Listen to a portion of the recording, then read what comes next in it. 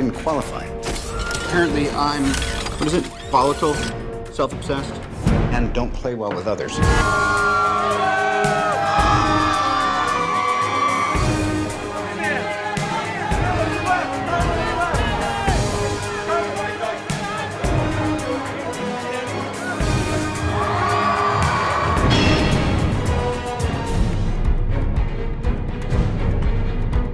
Die-hard fans have been wondering and imagining if something like the Avengers would ever happen, so, you know, they get their wish this year.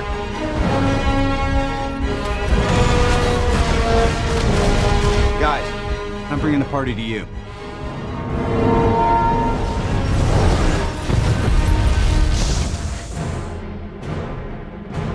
This cast was so much fun. I've always wanted to make a classic superhero movie. I've wanted to put a comic book on screen.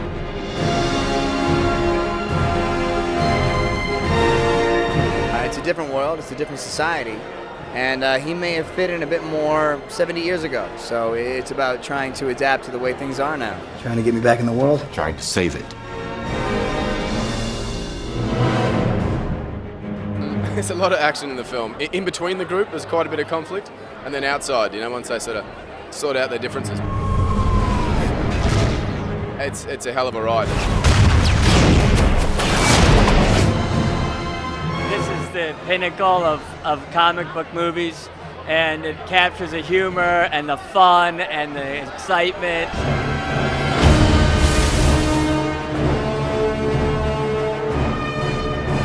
Audiences can expect unbelievable excitement. It's a constant adventure. The action is non-stop. This is nothing we were ever trained for.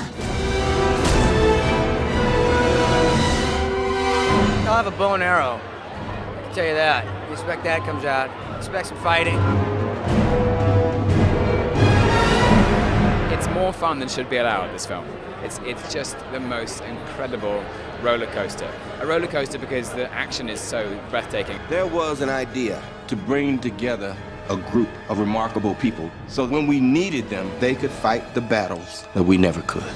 The story itself is full of a lot more than just things blowing up. There's intrigue, there's pathos. It's a big event, and I think that that seeing them interact with each other is always my favorite part.